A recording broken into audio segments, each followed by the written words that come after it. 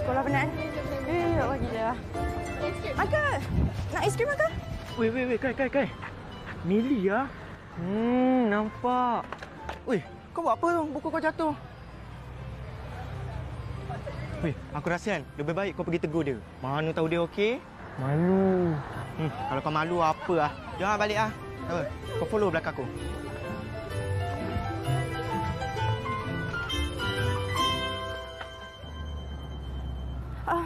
Are you okay? Ya. Nama dia Kai. Dia sebenarnya suka awak. Okay. That was weird.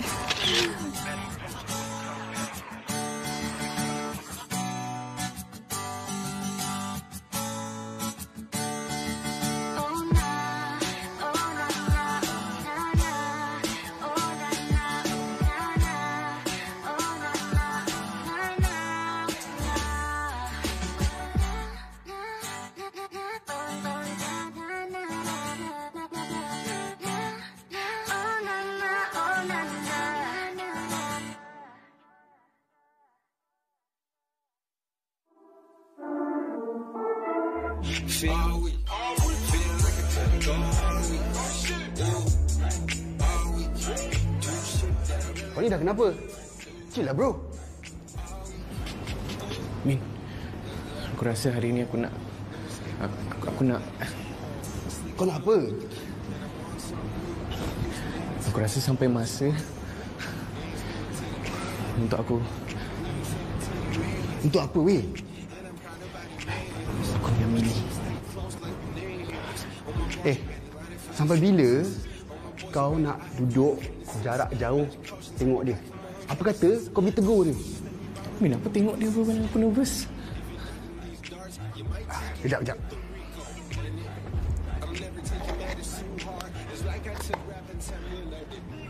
Nah, minum ni. Apa ni? Entah. 1, 2, 3. Cheers.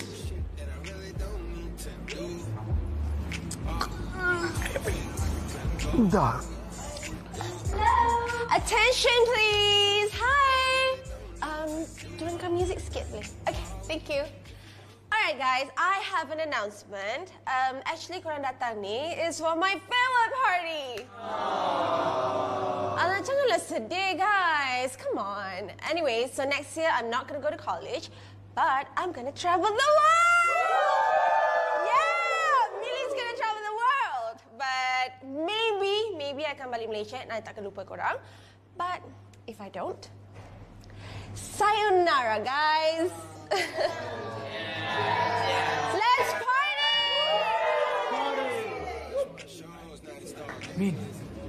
So yeah, that's the announcement. I'm so excited.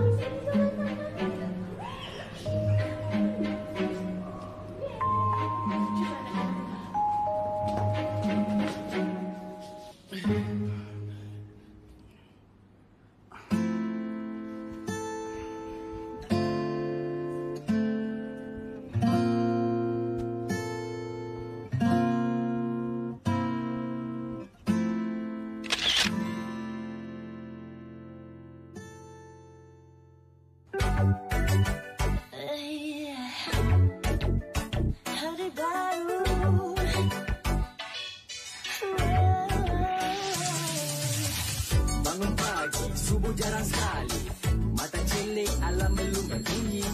Terbit fajar langit serba keganasan. Dalam berita tiada kisah pergerakan. Dapat mesej data percuma sebulan. Bayar sewa ada lagi wang lebihan. Dalam media tiada kisah gaduh benci. Derma lumayan hanya ke pusat serenti. Ku berjalan-jalan ikuti rentak lagu. Semua yang berlalu menegur dengan senyum. Berjabat tangan tak kira umur. Syukur sehari lagi tanpa uzur.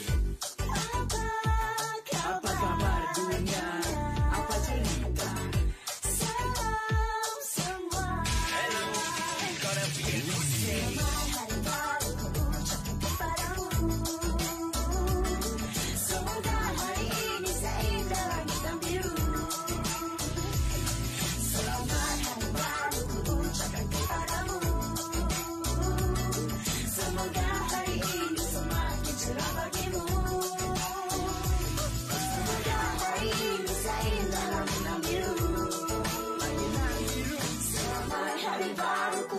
doakan kepadamu.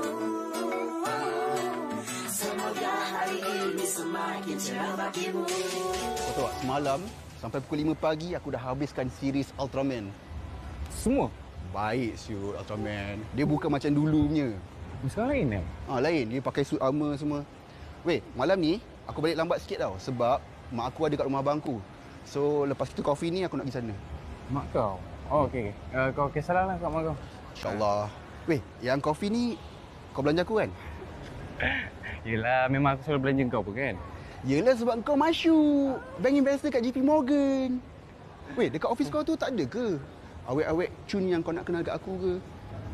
Awet cun mana pula? Awet cun lah. Takkan aku nak lepak kau hari-hari, aku pun nak ada awet juga. Min, aku tak sedar lah sebenarnya ada awet cun ke tak kat office aku.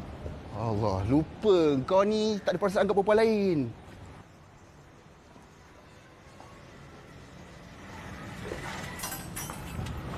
Sampai bila kau nak tunggu Millie tu?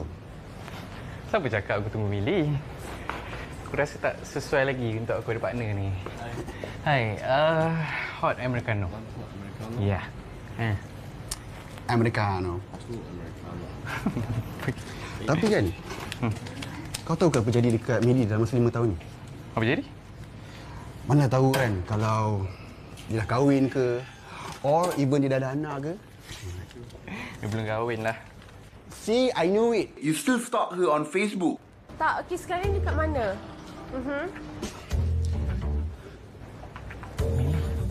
Apa weh? Aku nampak Millie. Hah? Millie?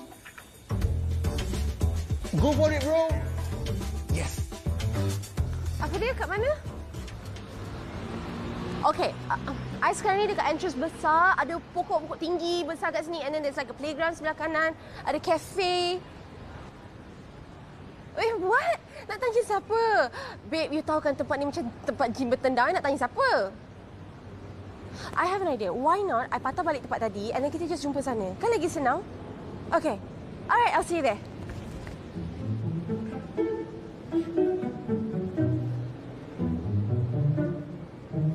Millie.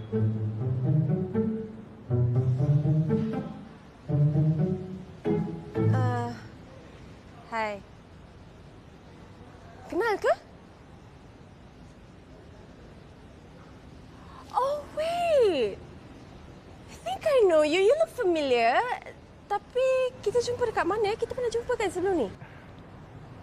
Satu sekolah.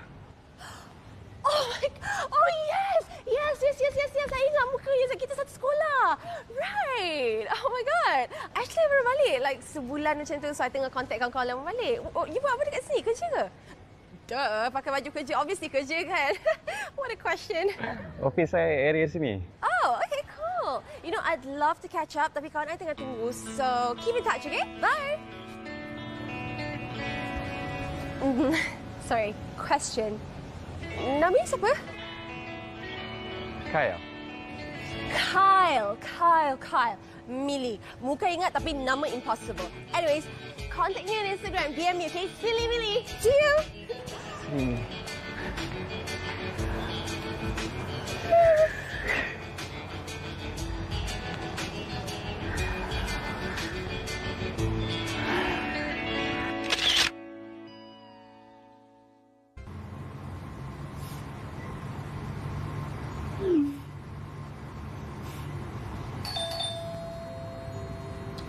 Tiga kunci.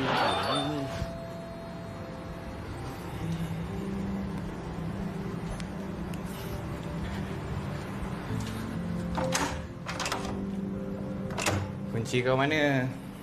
Tertinggal. Kau buat apa tu?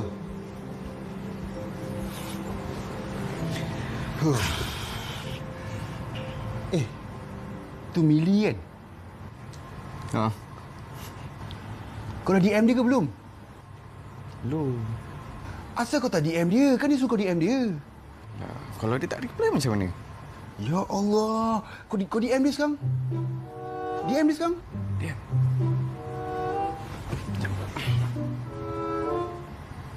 Cakap. Hai. Hai. I'm Kyle. I'm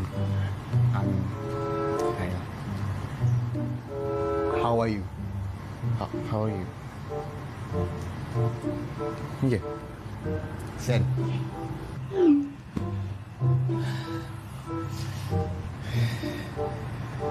Tarik pelabuhan.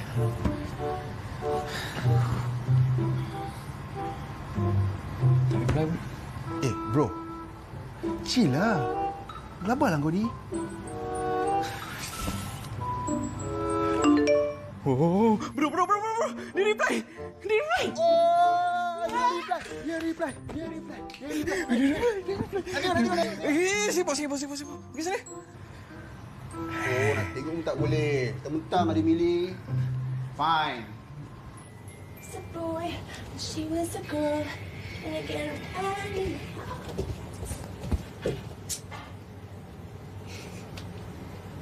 more can I say?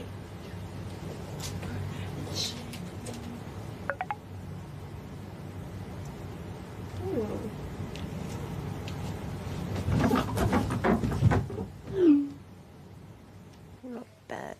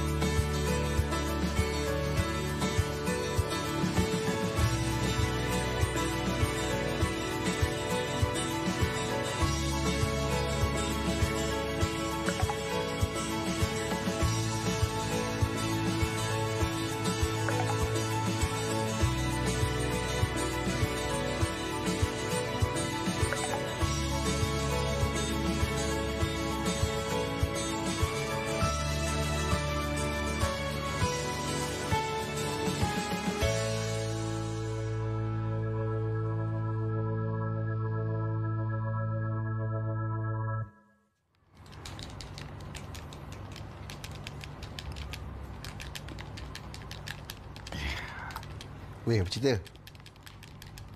Cerita apa? Kau dengan Mili lah. Semalam sibuk, mesej-mesej semua.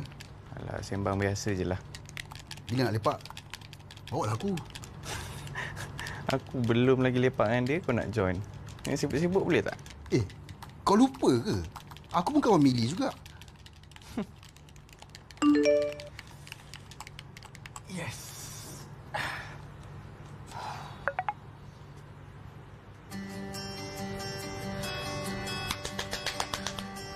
Kenapa? Mili ajak keluar. OMG!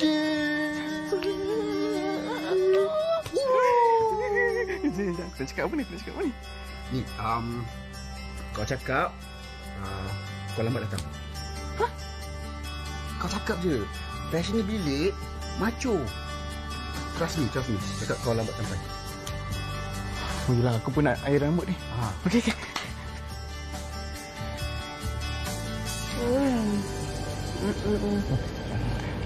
Cuti ke hari ni? Cuti ke? No, actually tak start kerja lagi. I'm so sorry ajak you keluar lunch dengan I. Macam tak ada kawan lain, so sad. Tak apa, saya okey. Mana tahu ganggu awak nak dating ke, you know.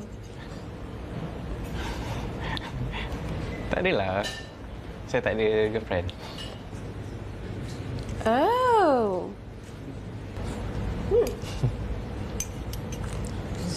Cek.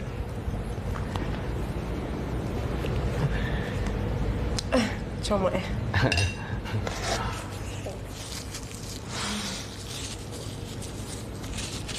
So, weekend selalunya buat apa je? Depends. Selalu duduk rumah dengan Min, main game.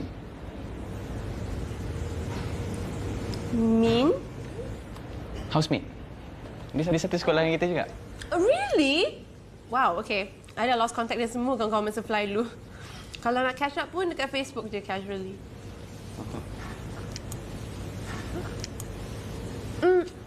You sure tak nak makan? Saya tengok awak makan pun saya rasa kenyang.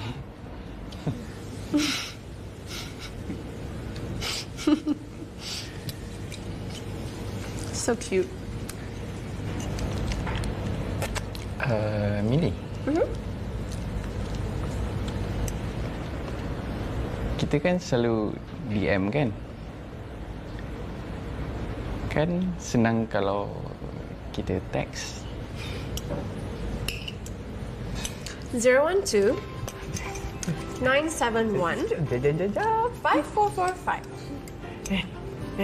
012 971 971 5445. 544.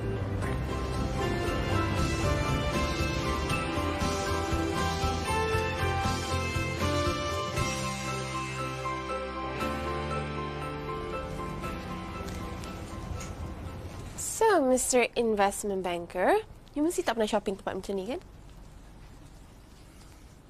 Well, ni tempat favourite I untuk cari barang-barang yang rare. Memang banyak barang terpakai, but kalau you ada mata, you akan dapat benda yang orang lain takkan dapat. You know, like, maybe you should try one. Like this. Or ni, or ni, or ni, or ni, or ni, or ni. Hey, that's cheating.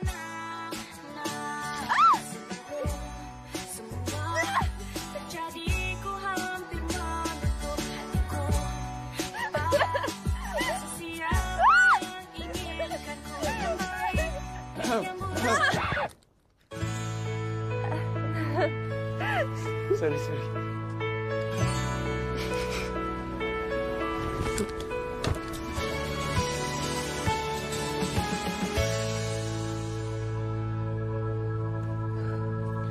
Mili dapat kerja, Mili dapat kerja, Mili dapat kerja, nanti boleh payung. Yay! Mili dapat kerja. Thank you so much, guys, but celebrate me. Ni, tapi sorry lah kita orang dua je sebab saya tak tahu nak ajak siapa. Dandan je kau ni kan. Siapa lagi kau nak ajak? Aku je kawan kau kan. It's okay, guys. Kita je pun dapat. Well, on a serious note, jangan lupa nanti belanja. Of course. Korang nak makan apa, dekat mana, just name it. Madam akan belanja. You know what? You guys have fun lah. Tapi pelik kan? Kita satu sekolah tapi macam tak pernah rapat. Like, tak kenal korang pun. Sebab kita orang dulu loser. Tapi sekarang pun loser jugalah. Tapi dah up sikit. Ni, Kyle ni. Daripada dulu lagi, dia nak kahwin dengan you. Apa kahwin? Tak. Kawan. Dia nak kawan dengan you. Oh, that's sweet. Betul you nak kawan dengan I? Semua orang nak kawan dengan awak, Mili. Oh. This reminds me of apa yang belajar dulu masa merantau.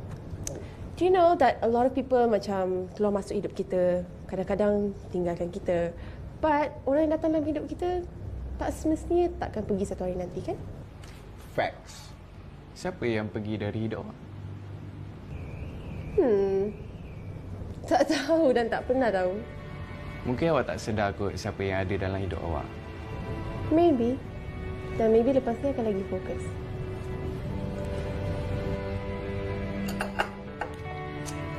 Awesomeness. Yeah, you guys are losers. Oh my god, why did I do that? So that makes you a loser too. Welcome to the club.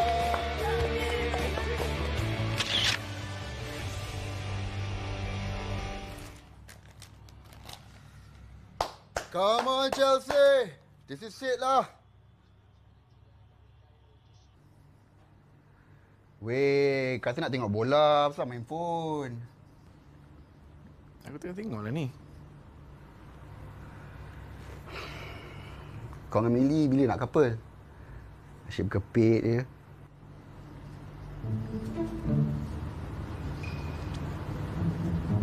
Kau rasa dia suka aku tak? Aku rasa dia suka kau. Tapi kau kena confess kat dia cepat-cepat. Sebab perempuan macam dia ni lelaki keling pinggang weh. Tak confident lah. Ya Allah. Kau dah halfway through there kot.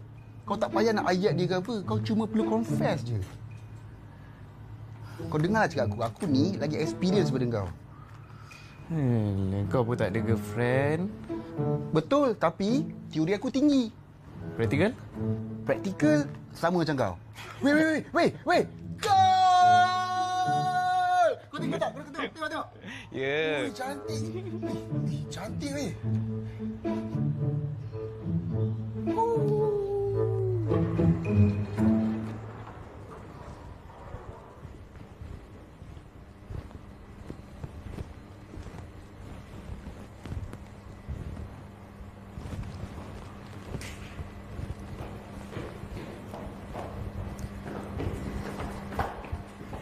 Hi, Kak. Hai.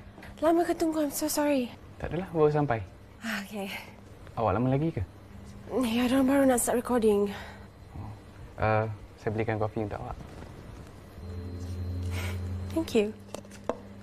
You datang sini semata-mata nak hantar kopi ke? That's sweet. Where's this from? It's good. I love you. For real?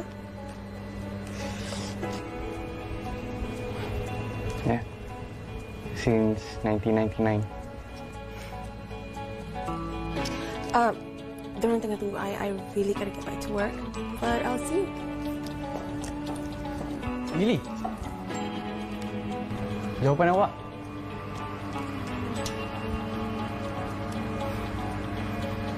I heart you.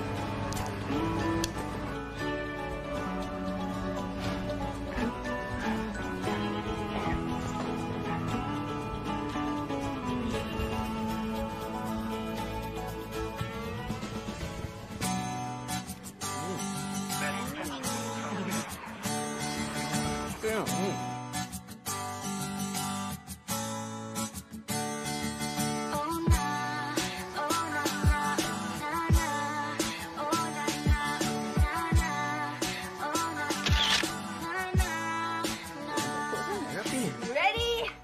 Okay, ni tak ada susahnya. Ayam je kot. Huh. Let's not do that. Ambil, panas.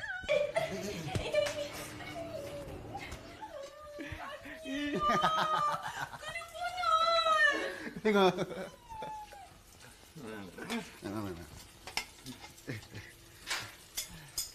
Kena ke? Sayang, sorry. Mana? Kena.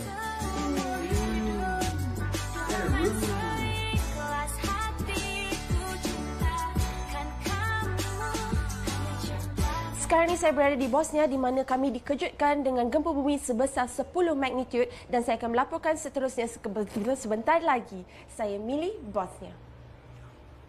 Wow. Okey tak? Okey. Okey. Tengok. Wah. Ada bakat lah you. You macam siapa tu pengacara tu? Normal Samsudin. Macam Normal Samsudin lah. Alah, gagap sikit lah belakang tu. Alah, itu sikit je boleh repair kan? Ni, praktis lagi.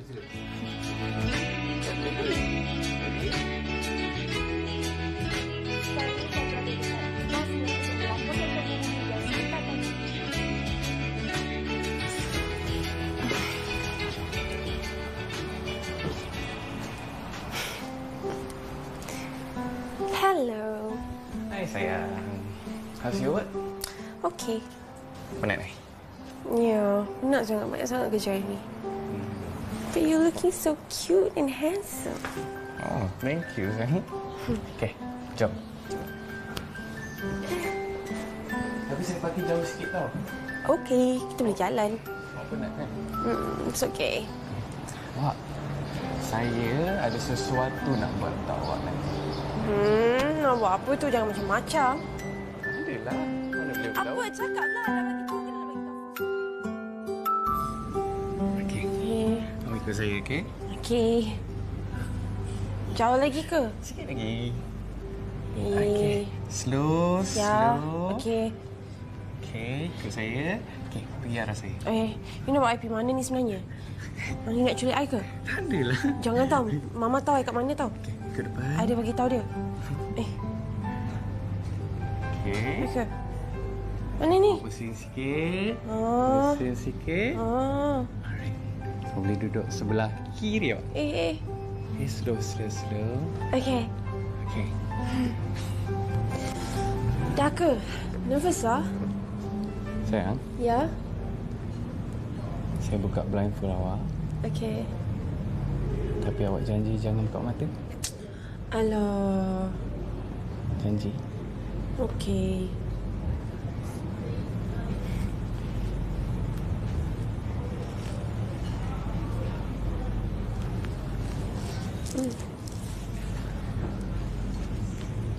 Dah ke? Jangan buka mata, okey? Okey.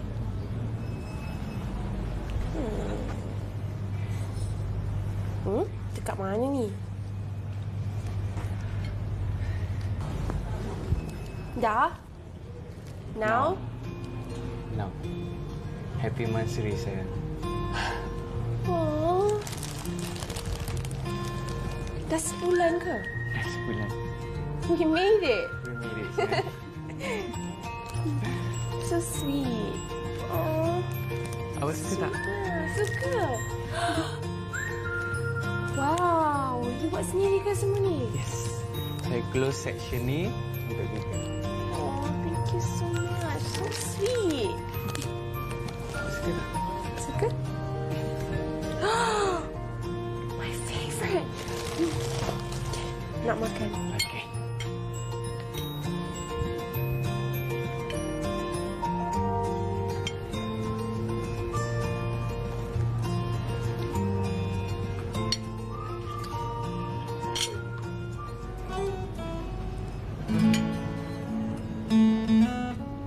I love you, sayang. I love you.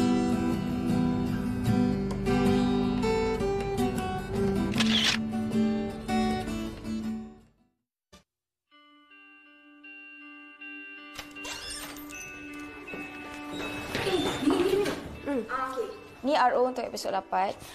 Producer tanya, hari ni skrip tu boleh siap tak?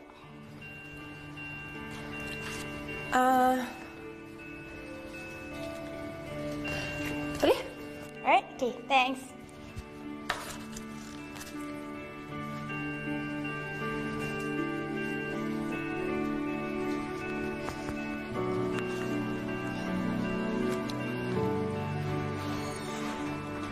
Hai sayang.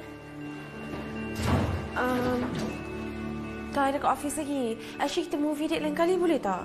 Banyak kerja lah. I'll make it up to you, okay? Alright sayang, bye. Love you.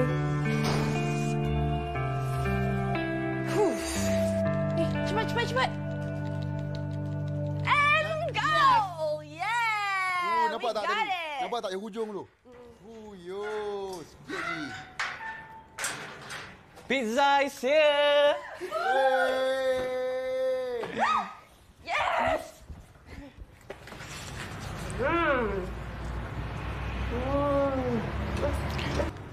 Sayang, cuma. Nice.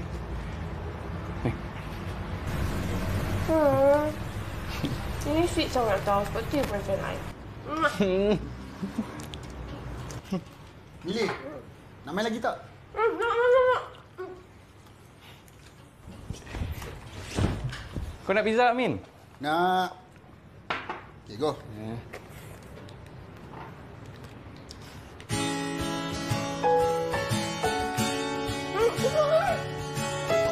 Coming.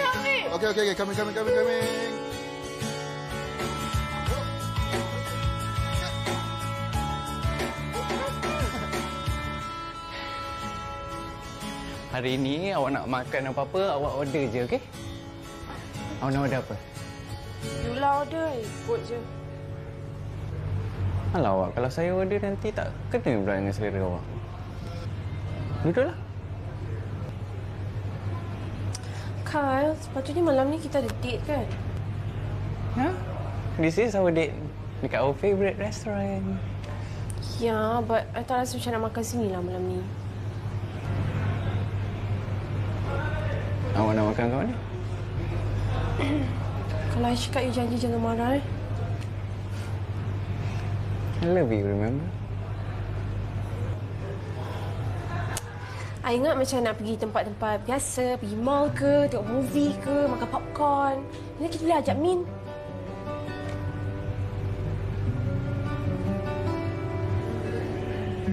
Kai, jangan salah faham. I hargai sangat apa yang you buat ni. Tapi macam sometimes I nak jadi normal.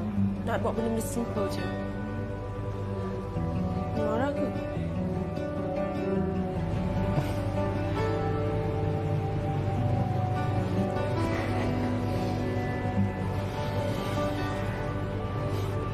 Jom tengok ya. Jangan salah faham. Jom. Ku bukanlah jual mahal, tetapi tidak berkenan. So jangan nak perasan.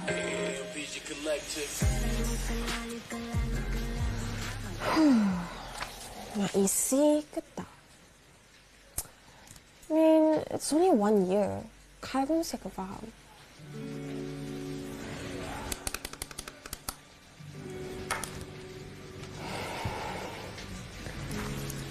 Hey, babe. Yap. Hey, babe. Sorry. Host dah dapat datang malam ni. So, producer minta you ganti. Of course. So, anyway, ni baju you. Thank you. Alright.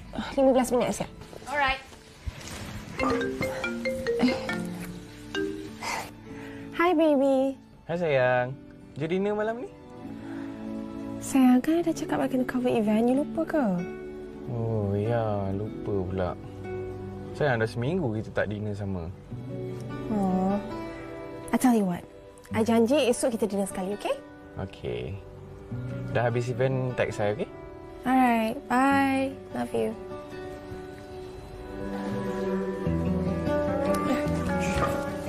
Aduh.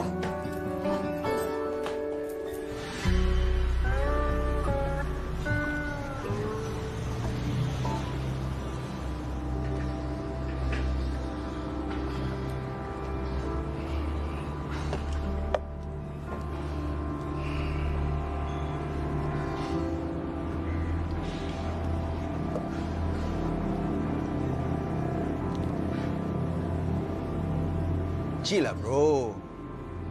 Mili kan busy. Kau dinner dengan aku je lah.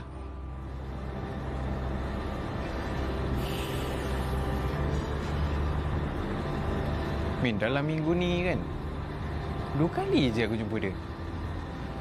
Dah tu nak buat macam mana? Dia kan busy. Kau kenalah terima kerja dia. Yelah, tapi kadang-kadang aku rasa dia tak letak aku priority tau. Kejap event ni, kejap photoshoot, cover story tu, cover story ni. Aku ni.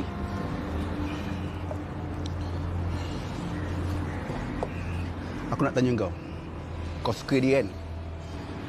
Suka. Jadi, kau kena suka kerja dia juga. Kau pun tahu, Mili memang macam tu daripada sekolah lagi. Busy dengan persatuan tu, busy dengan persatuan ni.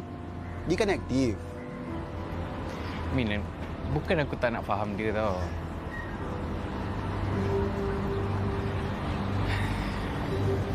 Habis tu, Aku cuma rindu dia. Aku rindu kita orang. Itu je lah.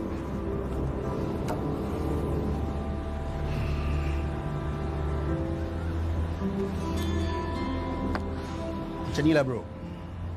Apa kata lepas dinner ni, kau dengan aku, kita pergi tengok movie. Tapi ada syarat. Syarat dia, kau tak boleh tengok phone kau. Phone simpan dalam poket. Okay? Come on, man. Benda senang je kot. Tapi jangan check. Jangan check Instagram dia. Itu syarat dia. Okay? Bros before.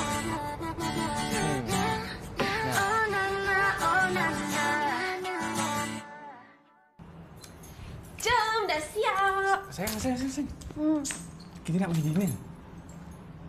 Ya, nak pergi dinner, nak pergi makan malam. Jom, I'm hungry. Awas, saya dah book meja. Baju awak macam tak sesuai je. Alah, nak pergi kampung baru je pun. I teringin nak makan nasi lemak lah. Jom. Alah awak, saya dah book meja. Please tukar baju. Sekejap je. Please. Malas ni.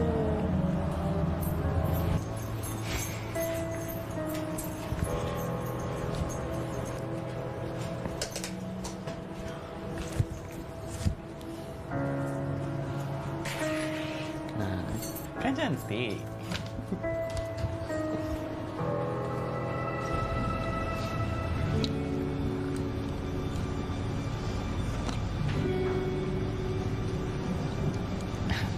Awak nampak cantik hari ni. Thank you.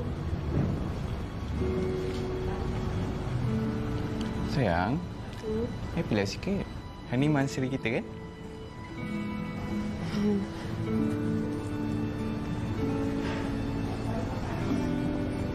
Kyle, memang setiap bulan kita kena celebrate ke? Tak pelik ke? Apa salahnya? Kita happy kan?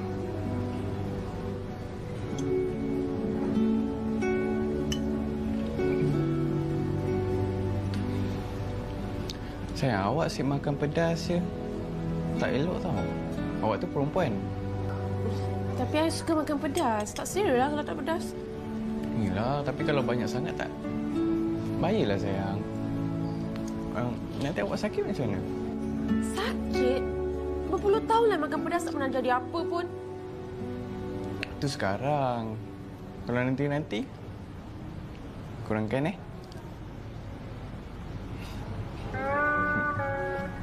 Awak nak order lain tak?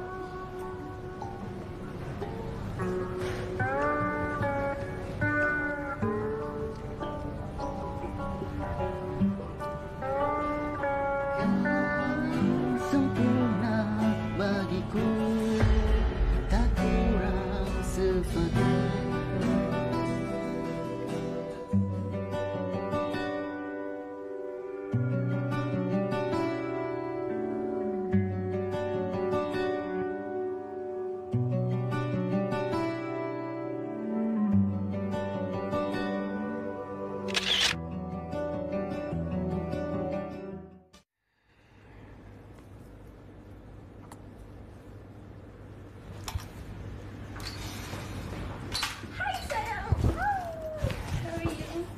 Okay. Sorry sangat I lambat. Abang lambat hari ni. Semalam balik berapa? Lambat lah sebab after event tu kita orang ada interview sana sini, lepas ada after party lagi. But guess what?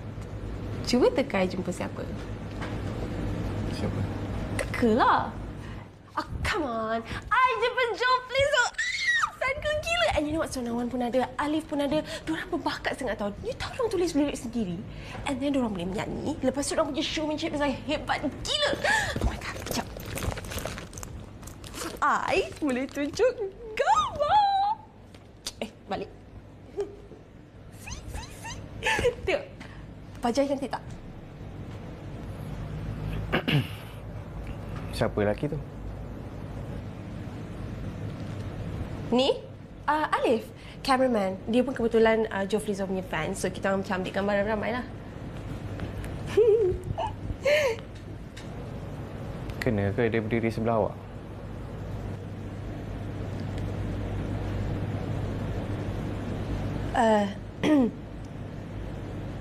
Apa maksud you? Milih awak girlfriend saya. Saya tak selesa awak takkan gambar dengan lelaki berkepit sana sini. Awak tak fikir perasaan saya ke? Dude, come on, man. Alif bukannya you tak kenal. You kenal kan?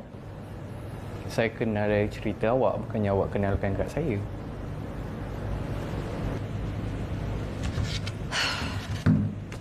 Okay, you know what? I minta maaf, okay? Kalau you rasa macam I busy sangat for the past few weeks sebab I kerja, I'm sorry. Tapi you kena faham, I kerja. Habis saya je kena faham awak ke? Awak tak faham saya? Okay. You know what? I sebenarnya penat sangat, malas nak gaduh. Cuba you bagi tahu I nak apa.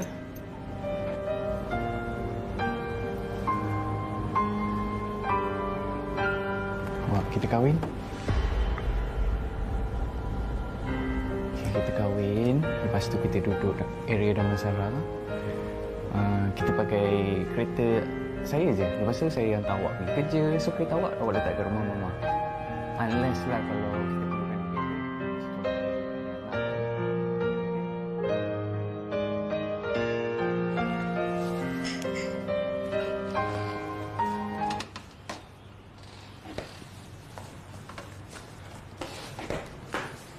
Sayang.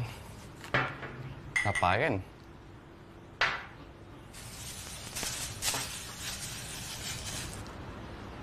Are you okay, sir? Min, Yo, main game apa tu? game ni lah. Nak? Nah, cepat. Oh, Min! Ni patut lompat. Tak balik.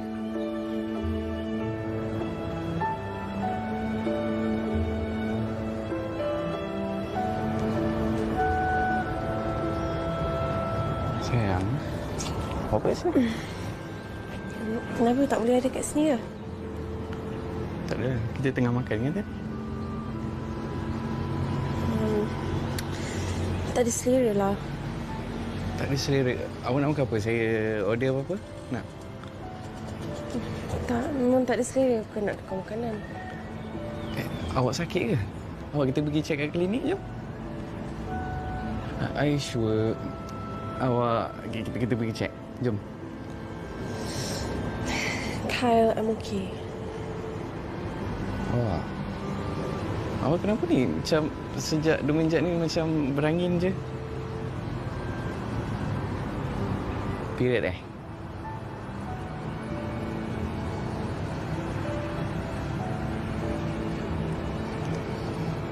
Okay. Maybe awak penat Okay, nanti saya hantar awak balik. Kita beli apa-apa untuk awak makan kat rumah So, saya risau awak tak sihat ke apa. Okay, awak suka KFC kan? KFC kita beli apa-apa KFC. Mana KFC? Mana tak sesuai untuk tak sihat.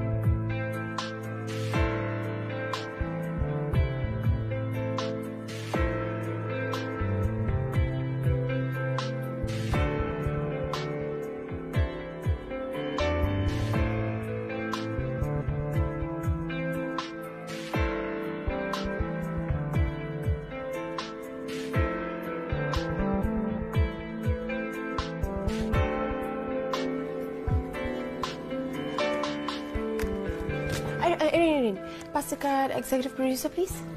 Okay. Thank you.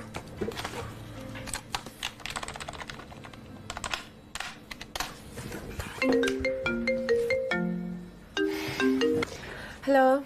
Hai sayang. I tengah busy, nak pergi live. Nanti aku call you balik, okay? Okey, cuba teka. Apa dia? Nak pergi live ni? Saya kat office awak ni. What? Saya nak ajak awak lunch. Surprise. Tunggu kat sana.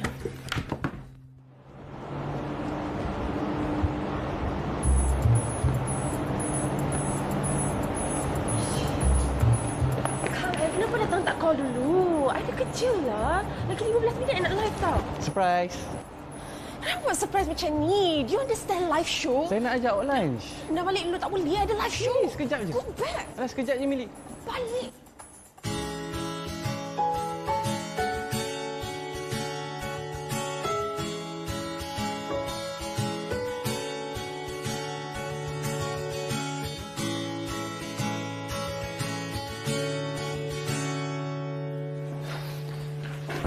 nak balik dah ke? Ya. Sorry, but the thing is, producer kita naik hantu kakak. All the scripts semua kena reject. What? Yeah, so basically you have to redo all the scripts hari ni. Okay. Okay, this is... So, skrip 1 sampai skrip 8, semua kena redo balik. Alright? Serius, habis? Nanti ada datang balik tu, check. Okay. Alright, thanks.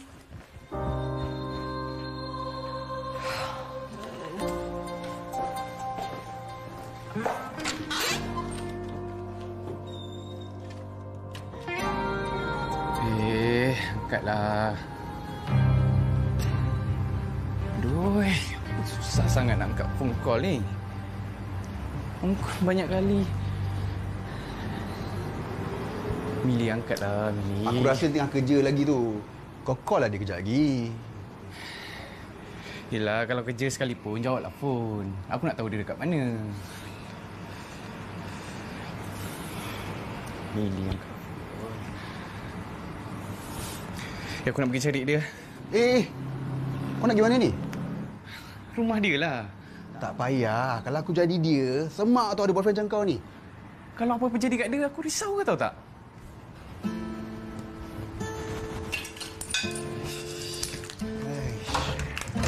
Angkatlah kau ni. Hantar engkau lah.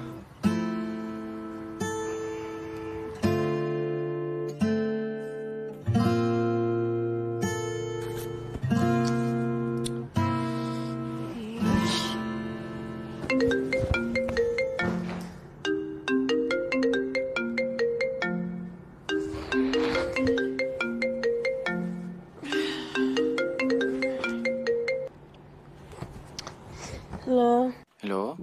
Mili, awak dekat mana? Kat rumah. Rumah? Awak tahu tak saya call awak macam orang gila? Semalam saya datang rumah awak. Awak tak ada. You tahu I dekat office kan? Awak, saya tunggu awak balik sampai 2 pagi tau. Saya kat bawah rumah awak ni. Turun ambil saya.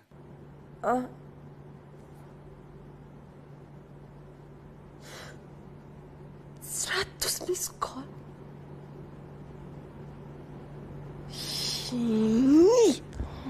Tak faham ke? Aku penat.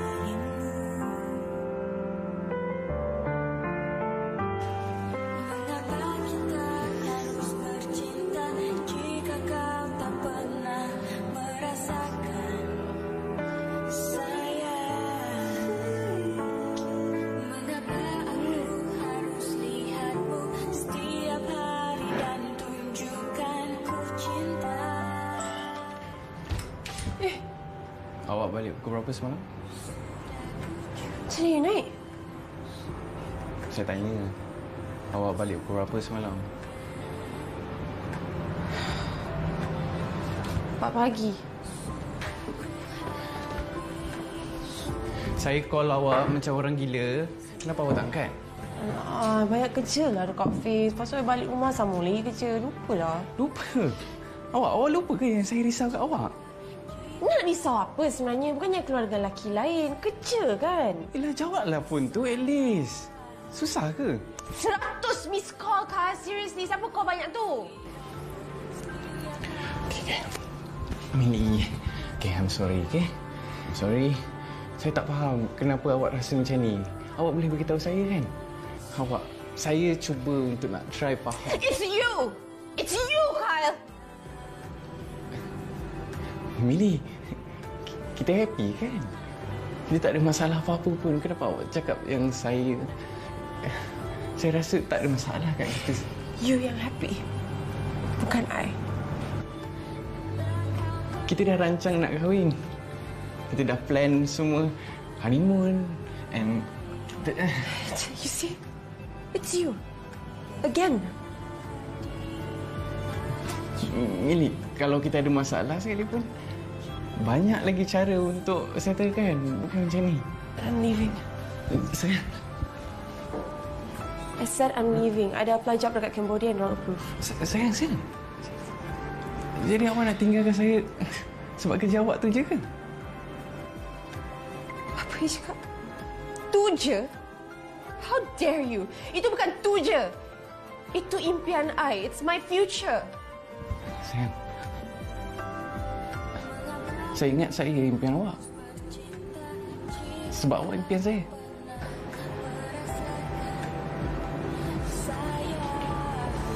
You know what? Kan, ni bukan salah you tau. We're just different.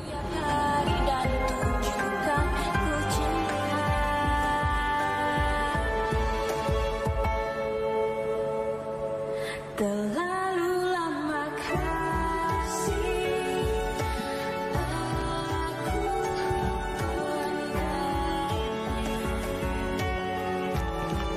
sudah terlalu lama aku sedih.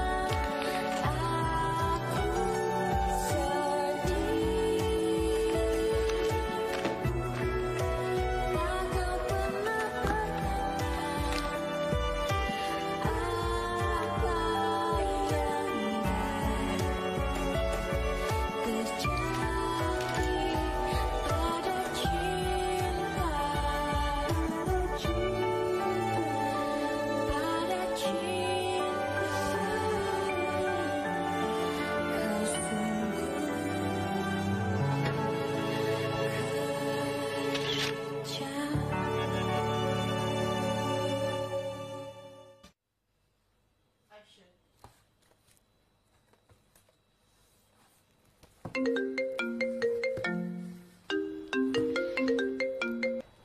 Hello, Mama. Sikit je. Kejap lagi Milih sampai rumah Mama, okey? Kyle... Mama, masalahnya Kyle merendahkan impian Milih. Out of all people, sepatutnya dia paling sokong Milih, Ma. Okey. Jumpa nanti. Bye. Love you.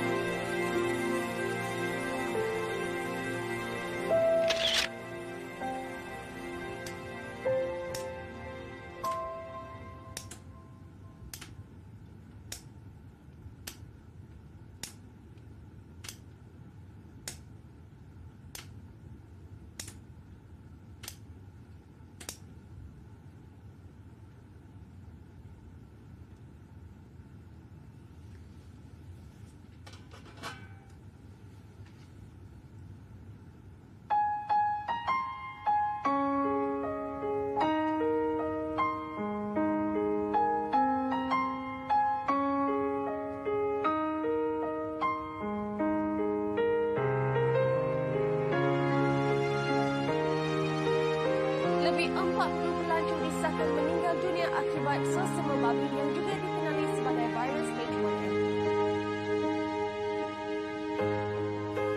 Ada terdengar senyuman darimu. Terkini dilaporkan melaporkan bahawa Barack Obama telah mengangkat sumpah sebagai Perdana Menteri Amerika Syarikat yang ke-44.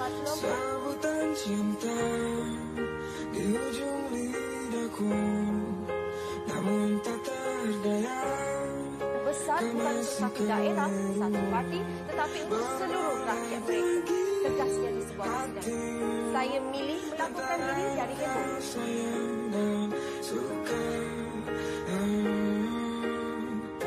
Gempa bumi berskala 7.6 berlaku pada pukul 5.16 petang.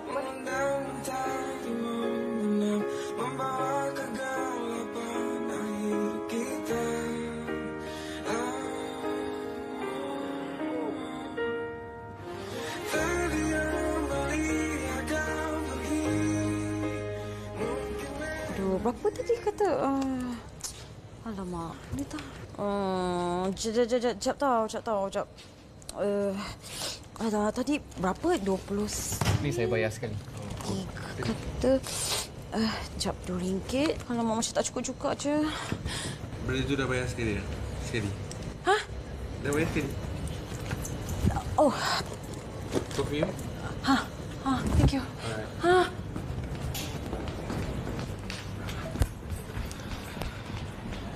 Encik. Oh, Encik. Apa? Kejap. Encik bagi nombor akaun Encik boleh tak? Sebab saya nak transfer terus duit kopi tadi tu. Tak apa, saya belanja. Tak payahlah belanja. Tak boleh sebab kita pun tak kenal each other. Saya rasa nanti macam saya ambil kesempatan lah. Alah, Encik bagi je. Ya. Sebab saya tak tahulah. Selalu saya datang kat sini kan. Selalunya okey saja. Saya bayar macam-macam semua. Tak ada masalah pakai kad. Tapi tak tahu kenapa hari ni kad dia macam tak faham apa. Lepas tu sistem dia down lah. Lepas tu dia kejap dia orang cakap hang lah. Boleh pula dalam banyak-banyak hari. Saya punya duit pun tak cukup hari ni. Cash tak sempat nak bawa. Kejap Okey. Dah transfer dah. Terima kasih tau. Sorry pasal tadi. Thank you tau. Bye, balik dulu.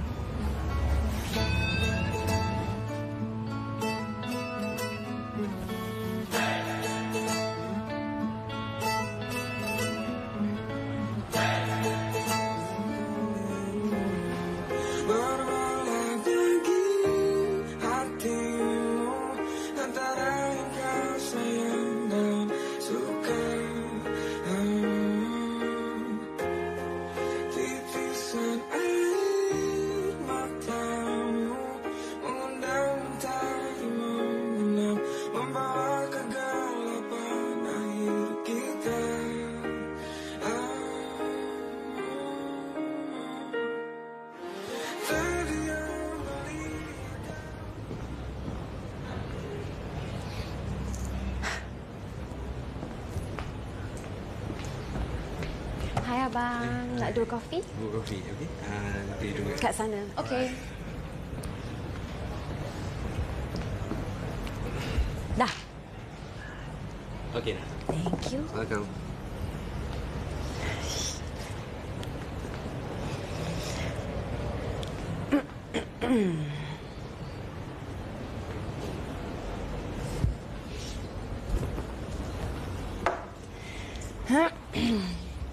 Hi, good morning. Good morning. Awak ingat saya lagi tak?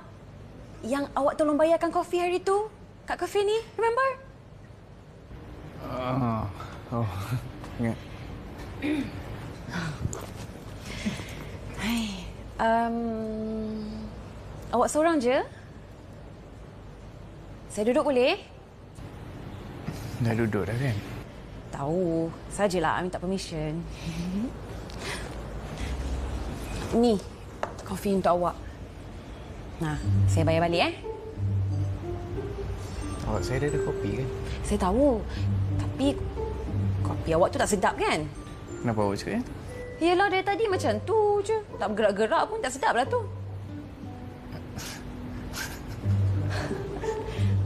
Pandai senyum rupanya. Kan handsome senyum macam tu.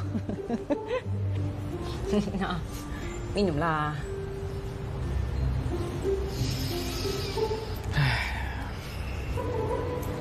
Thanks. How? Sedap? Saya rasa kopi saya lagi sedap kot. Ya ke? Tapi kan saya rasa semua kopi sama je. Cuma awak rasa yang awak selalu order tu lebih sedap sebab awak dah biasa minum yang tu. Tu sebab awak rasa yang baru punya tak sedap. Padahal sama je. So, awak nak cakap kopi ni sesuai dengan saya lah? Maybe. Okey, tak semestinya. Tapi sekurang-kurangnya awak ada courage to try something new. Hai, awak ni kenapa macam ni? Kusut, masam. Awak duduk kat mana sebenarnya? Awak duduk kat area sini juga Awak mandi ke belum ni? Dah. Lepas tu datang minum kopi?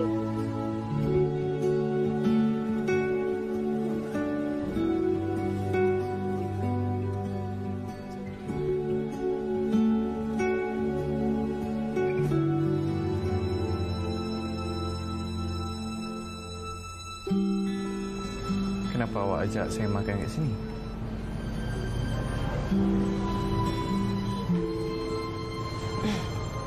Happy Monthsary.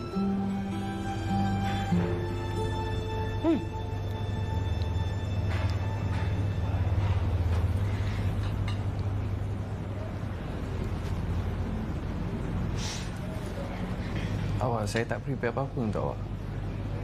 Oh, it's okay. It's okay. Next time pun boleh. Tapi jangan buka dekat sini tau. Buka kat rumah tau. Kita datinglah dulu. Sebab kalau awak buka kat sini, saya pun tak tahu awak suka ke tak. Entah-entah hadiah tu awak tak suka. Saya...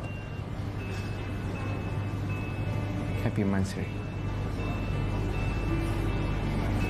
Cuma kan?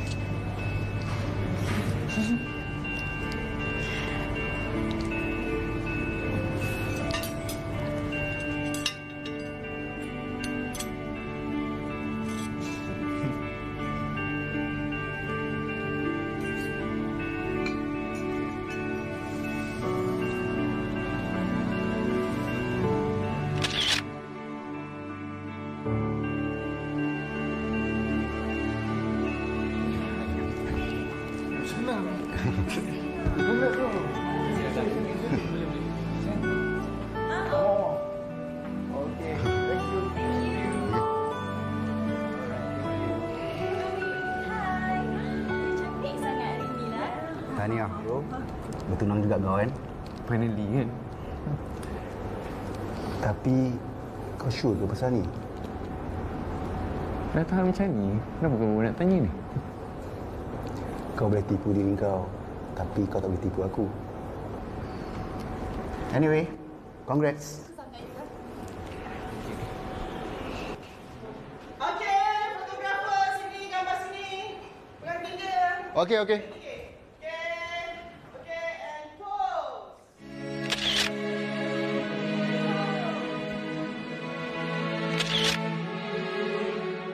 Love me crazy, love me good. You take the time to listen to me, walk my journey. You're so kind. You unfold the parts of me I hate and hold them tight. Taught me scars that never heal are diamonds in disguise. Oh, how you know what to say, when to say the most beautiful things. Hi. One hot Americano? Hot Americano. Yeah. Anything else? That's all. So total is RM9. RM9. That's it. Thank you. All right. So I take this, yeah? Yeah? All right.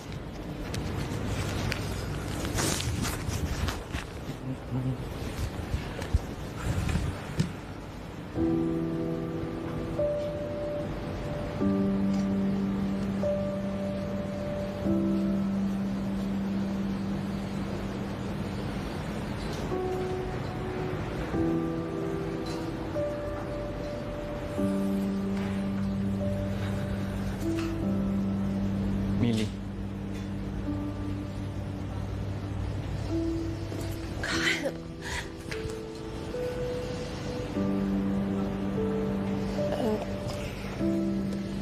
Sorry. Bila awak balik?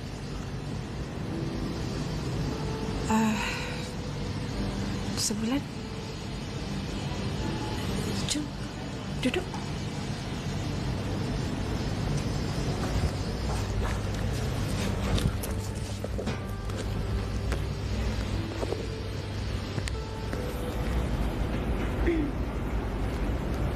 Awak sihat? Ya, macam ni je lah. Apa jadi? You know, life. Kadang kita ada dekat atas, kadang kita dekat bawah. Normal.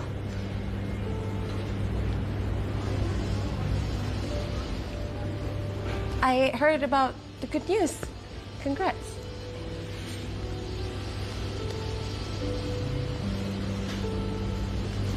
Kyle. You cintakan dia tak?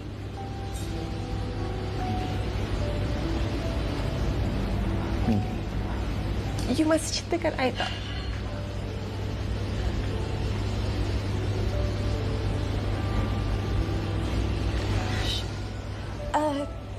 How's mean? Yeah, I saw his Instagram macam banyak girlfriend dia sekarang berangan Dia tukar-tukar girlfriend. Saya pun tak faham. You know, dia kan kaki game, so bukan semua orang boleh faham dia. Awak boleh? Because I pun kaki game. You still main Taken? Ya. Favorite saya kan? Favorite awak juga? Yeah. Have you tried season 7? I'm like obsessed. No, saya busy dengan kerja, dengan live. Right.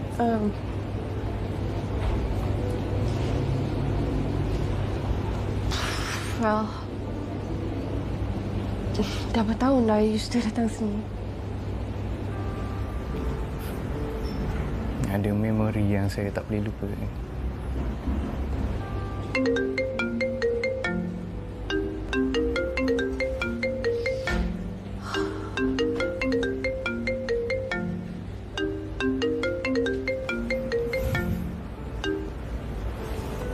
Hai sayang, kat mana tu? Kafe lagi. Sayang, kita ada cake testing hari ni. Saya dah sampai ni. Okey, saya gerak sekarang.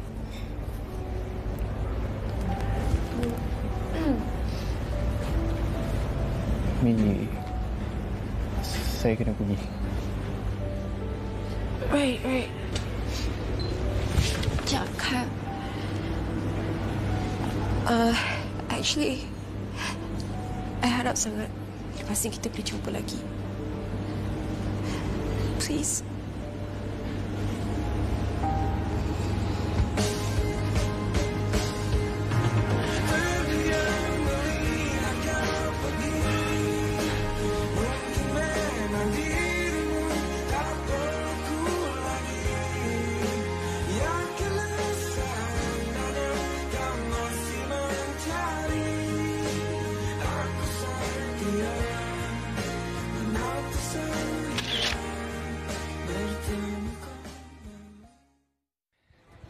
Sayang, sorry lambat. Nak balik dah? Dah try kek? Dah tahu nak pilih mana? Ada dua yang saya betul-betul suka. Tapi saya tak boleh decide nak yang mana satu. Nak try lagi sekali? Betul ni? Fine. Excuse me. Can you bring the cakes?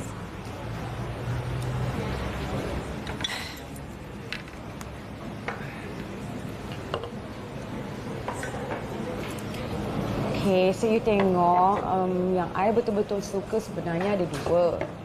Salted caramel, satu lagi chocolate.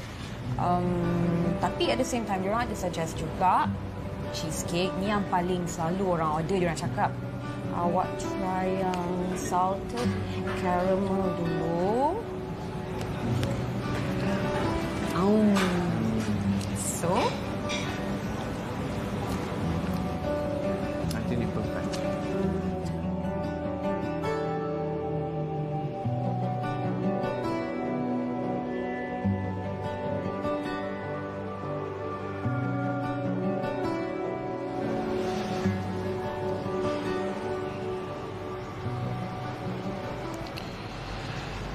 Kyle, member aku baru call. Dia cakap stesen TV dekat Cambodia dah tutup. Aku rasa that's why Millie balik Malaysia.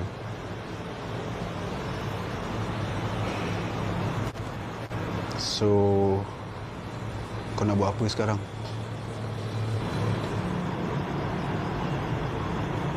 Kau rasa? Aku tak tahulah apa nak rasa sekarang. Tapi apa yang aku boleh cakap, ada eloknya kau balik dekat Millie.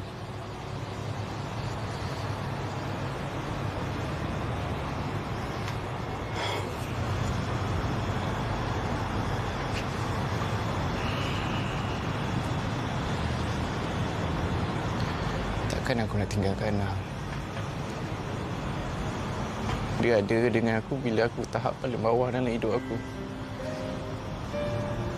Itu nak aku pun sekarang.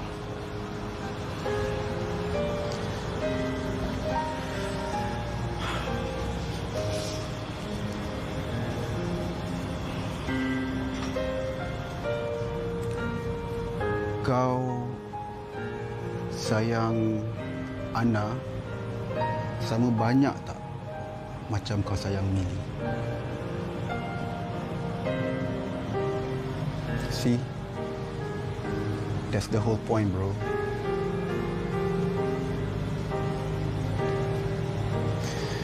Kau ingatkan dia pernah tinggalkan aku? Kau ada.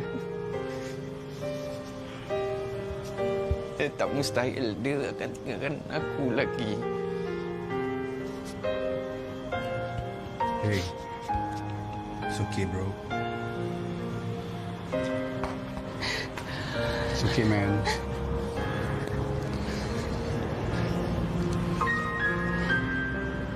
It's okay. Okay?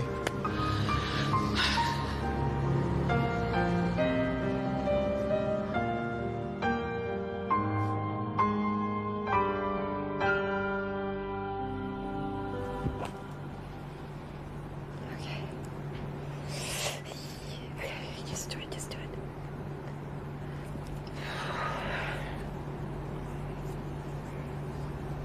Hello? Hello? Hai. You buat apa? Tak ada apa? Nak jumpa boleh? Now? Ya. Okay. Okay, kita jumpa tempat biasa? Okay. Okay, I'll see you. Bye.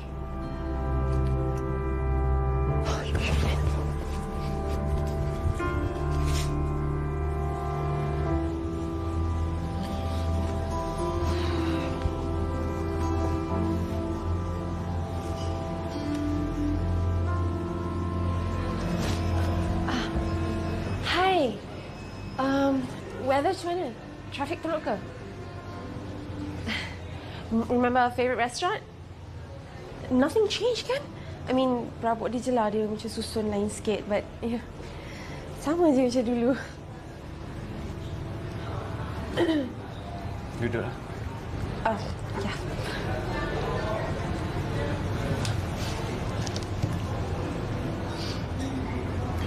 Sorry, saya lambat sikit. Ada kerja. Oh, it's okay. I yang awal sebenarnya. Tak order ke? No, I tunggu you. Nak order sekarang? Taklah, nanti je. Kenapa tak ajak Min sekali? Oh, dia keluar dengan girlfriend dia. Dia cakap hi. Oh, Salim say hi too.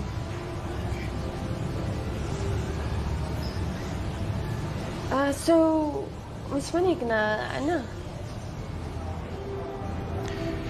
Saya jumpa dia dekat kafe yang kita selalu pergi tu. Baik. Dah berapa lama dah? Nearly 5 years. Wow. That's long. So, kenapa tiba-tiba nak kahwin? You know, like, masa kita couple dulu ingat tak macam awal-awal dia dah ajak kahwin. Ni tunggu 5 years.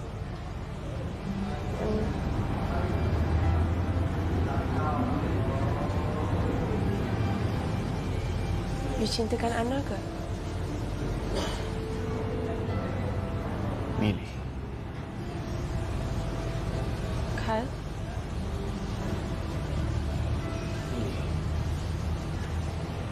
You masih cintakan I tak? Kyle? Come on, you can terus terang dengan I know you feel it too. I tahu you sayangkan I. And you know I sayangkan you the same. I cintakan you just the same. Nothing changed. And I'm sorry. I'm sorry I tinggalkan you dulu. It was my mistake, you know. And Kyle, pandang I, Kyle. I tahu you sayangkan I, Kyle. Please, just look at me. And bagi tahu I kalau betul jujur. Bagi tahu I yang you tak cintakan I. Just look at me and tell me the truth. Saya ada anak. Then tell me. Bagi tahu I yang you tak cintakan I. Please. I really need you. I perlukan you, Kyle.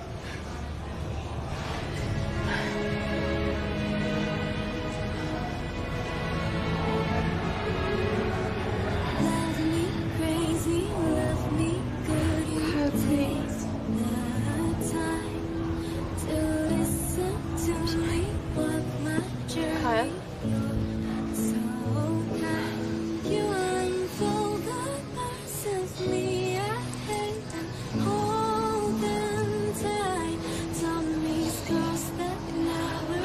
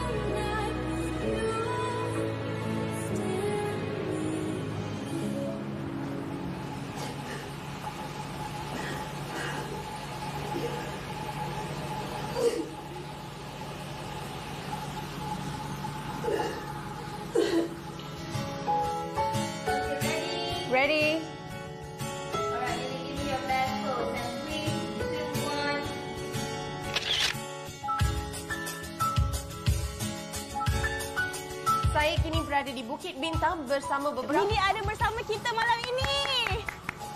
Terima kasih sebab sudi bersama kami hari ini. Jadi cuba ceritakan dekat penonton kami, apa genre muzik apa ini?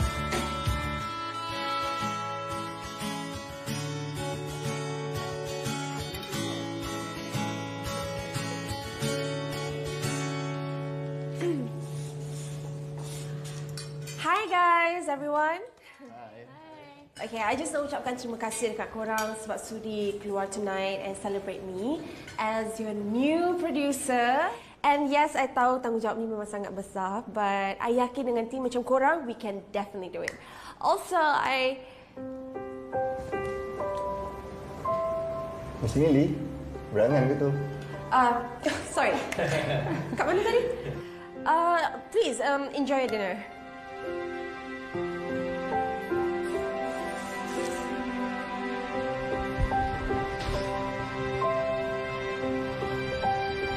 Kenapa kau ni, Kyle?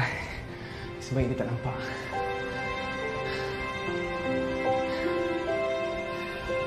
Ini.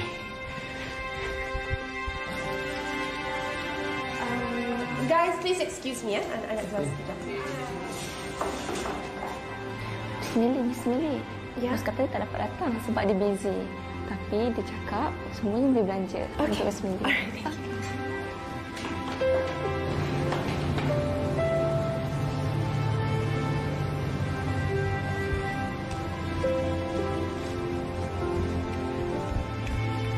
Hey stranger.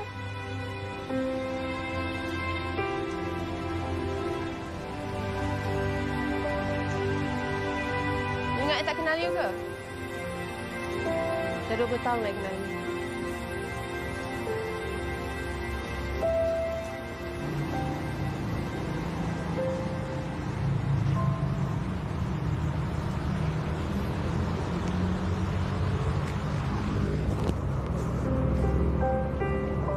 I'm here.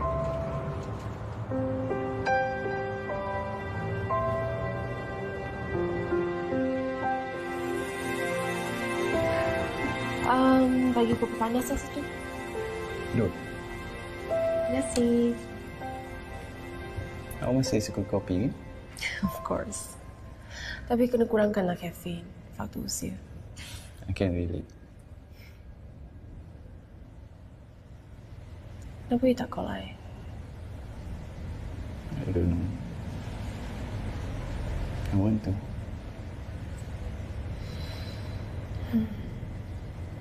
I'm sorry for what happened to you.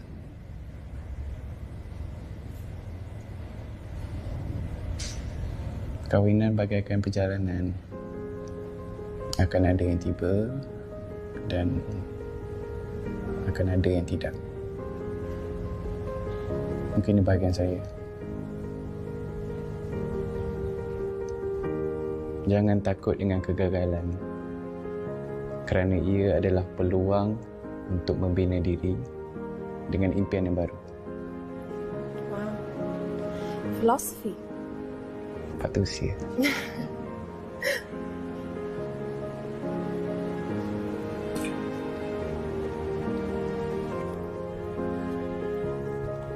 kasih.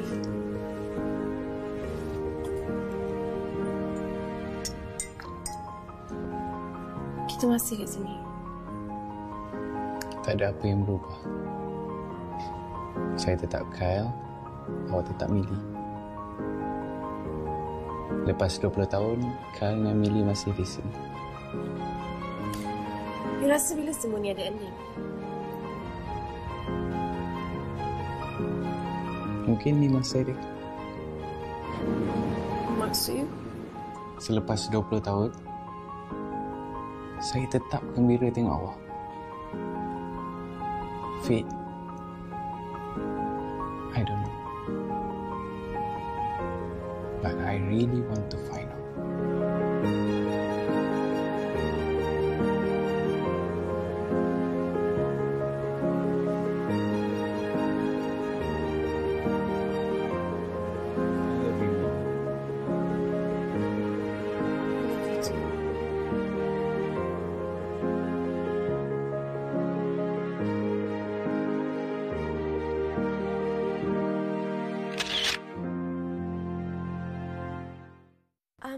kejap file tu boleh? Thank you. Willy. Cantiklah you hari ni. Thank you. Ada orang nak jumpa you. Siapa? Tu. Mamat muka kartun tu. Nak try kuih raya. Sedap ni adik ayah buat. Tak apa, next time. Okeylah. Thank you. Bye. Orang sibuk kerja. Ni, try. Ni, kuih untuk raya adik aku buat. Sedap tak? Sedap gila. Sedap ni? Try lah dulu. Aduh. Sedapnya. Beli kat mana ni, sayang? Sedap kan? Beli kat mamak favourite awak. Sempat pergi sana? Sebab? Patutlah sedap. Thank you so much for belikan dinner. Kalau you tak beli ni, sampai esok pagi tak makan. I'll do anything for you, sayang. What? Does this mean lepas ni I kena belikan makanan and hantar ke office you pula? Sebab nak kena sama level appreciation dengan you? Sayang, no, you don't have to. I love you, remember? Always.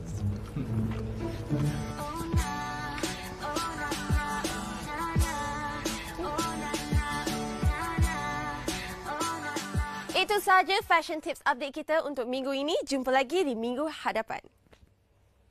And cut. Okay? Great. Syatambi nak phone please. So kita set up to next scene. Thank you.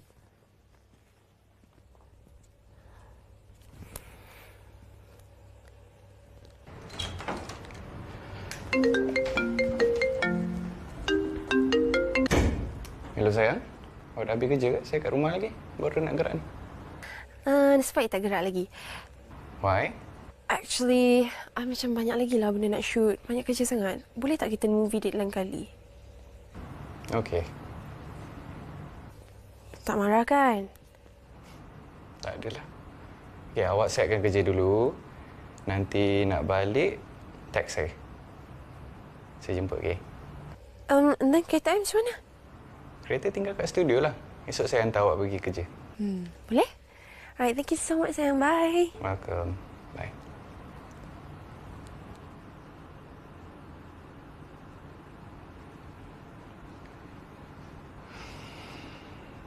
Sementara tu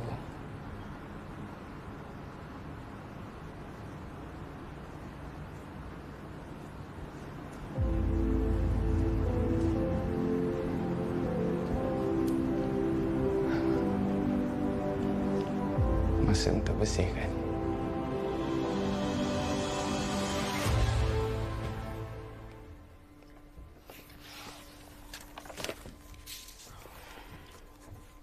Hai Cik Millie. Tak balik lagi ke? Taklah, ni nak kena siapkan skrip lepas ni nak shoot VT. Alah, balik je lah.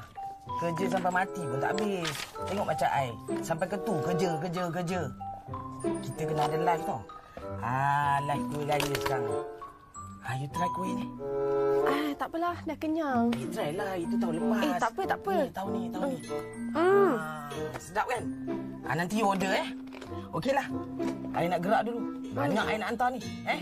Okey Cik Millie. Bye. Bye. Tak makan pula dah. Confirm sakit perut. Masuk angin.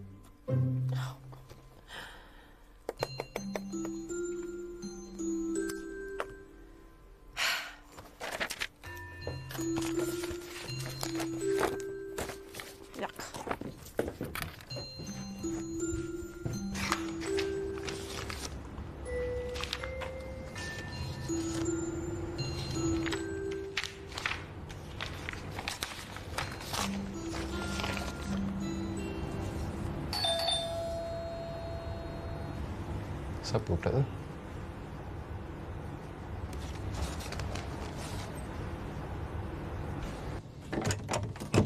Surprise! Sayang, kenapa tak beritahu dah habis kerja? Kalau bagi tahu tak surprise lah. Kenapa you tak happy je jumpa I? Happy. Kita nak pergi makan kan? Jom. Kyle? You sembunyi siapa dalam rumah ni? Excuse me. See, I dah tahu dah tak ada siapa-siapa. I know you sayang I. Sayang, please calm. Let me explain this. Ini bukan apa yang awak fikir. Please, let me explain. Let me explain. Please. Kyle. Nak jelaskan apa lagi? Hah? Siapa print gambar Instagram yang lekat dekat dinding macam ni? What's this? Sayang, calm. Ni rumah I kan? Pukul 8 pagi. Pukul 12. You stalk I ke, Kyle? You buat semua ni buat apa? You boleh call I kan? Don't touch me. Stay there. Dah berapa lama dah semua ni? Jawablah! Setahun.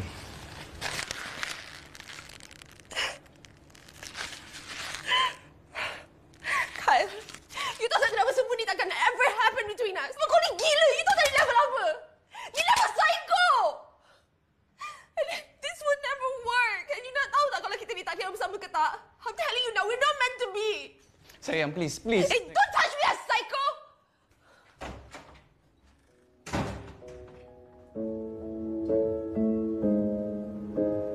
Take me far away from here. I need to know if these walls were non-existent, would you call me home? Rearrange the broken parts of me I couldn't hide. All my demons slowly fade away into the light.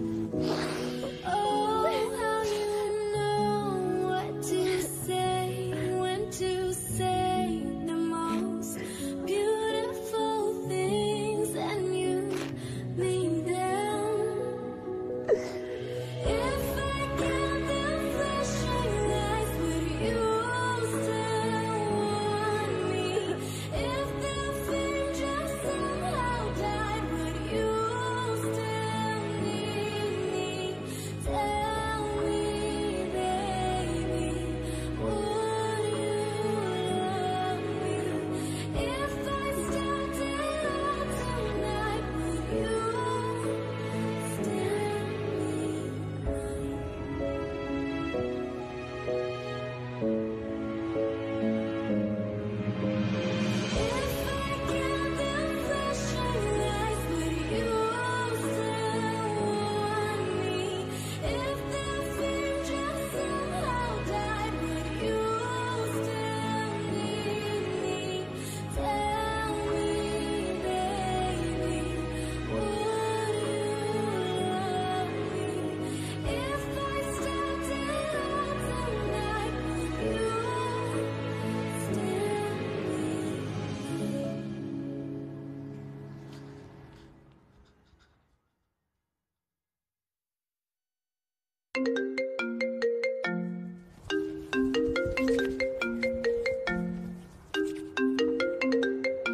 Hello? Event? Event apa? Tak ada. Producer tak ada cakap apa-apa pun. Oh, okey. Alright. Okey, saya datang.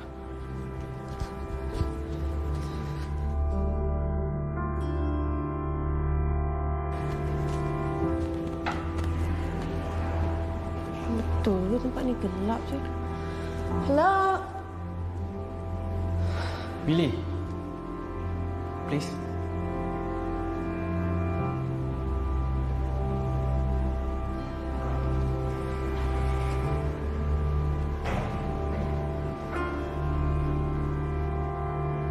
Saya tahu saya salah. Saya tahu apa yang saya buat tu level psycho. Kan ada orang ambil gambar dekat Instagram, tampal dekat dinding. Saya tahu saya kena kawal perasaan saya. Saya nak berubah. Saya boleh berubah. Millie, it's been 20 years. 20 years. It's fate. Kali ini saya takkan lepaskan awak. Saya takkan lepaskan peluang ini. Saya akan buktikan ke awak yang saya terbaik untuk awak.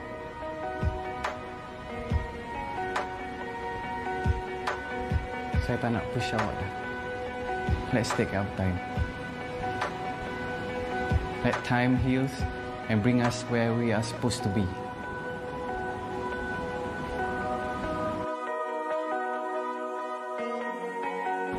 Millie.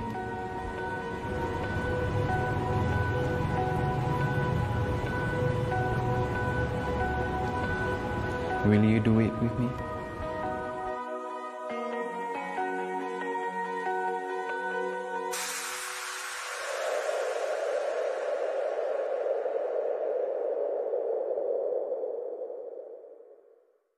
Jujur, ku tak berkata lagi mendustai cintamu.